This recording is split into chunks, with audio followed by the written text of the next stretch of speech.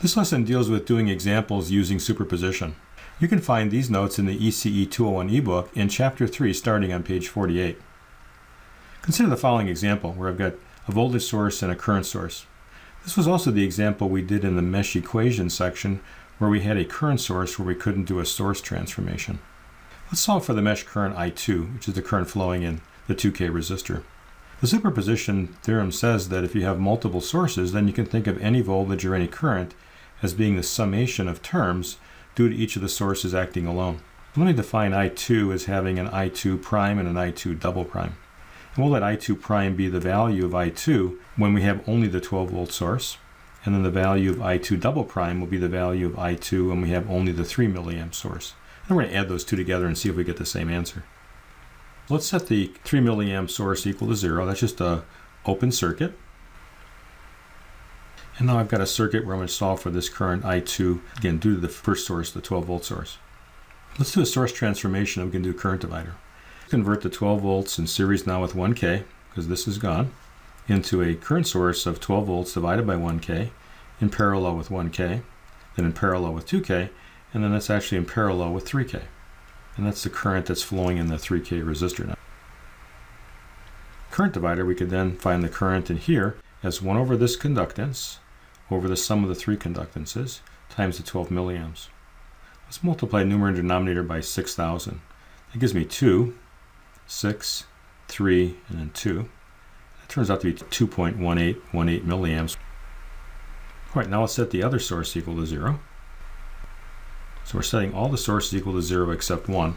So setting this equal to 0 is a short circuit.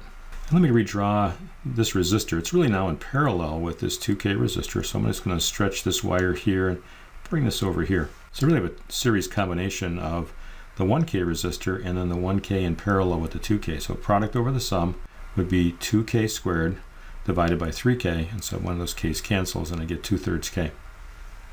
So I can combine that in series as a 1K plus a 2/3 K resistor. And then I've got this 3 milliamps just redrawn over here. And let's find the current in here. And let's use the resistive form of the current divider. If I want the current in this resistance, I'll take the other resistance, which is 1.666K, over that plus 2K, and then times the 3 milliamps. And that turns out to be 1.3636 milliamps. Now adding that together with the last result, we get 3.545 milliamps. And that was the same answer we had when we solved for the mesh currents on page 41. Let's look at another example. This is called a mixer. Suppose that I have 3 inputs. These could be 3 microphones. And I have maybe say the same resistance associated with each of those microphones. Connecting them together this way gets a very interesting result. So let's solve for V out here in terms of the 3 inputs, VS1, VS2, and VS3. Because I have multiple sources here, let's set all the sources equal to 0 but 1, and then find the voltage, in this case at the output, due to each source acting alone. Okay, so let's set 2 and 3 equal to 0.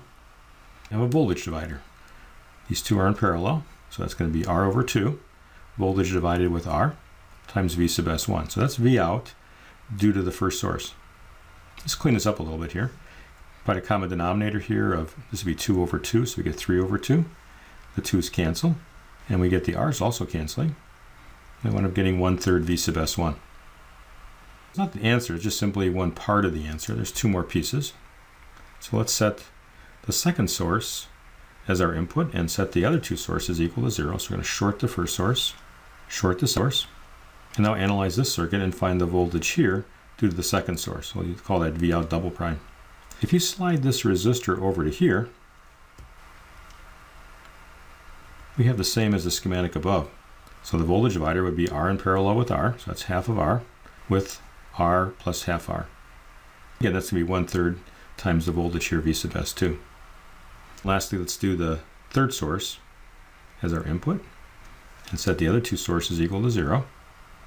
And again, I'm going to have got our 2 resistors in parallel, so I get R over 2, and that's a voltage divider across here, which is V out. And again, this is due to the third source. That's going to voltage divide with R, so R plus R over 2, and again, that's 1/3 V sub S3. So now we can add the results together.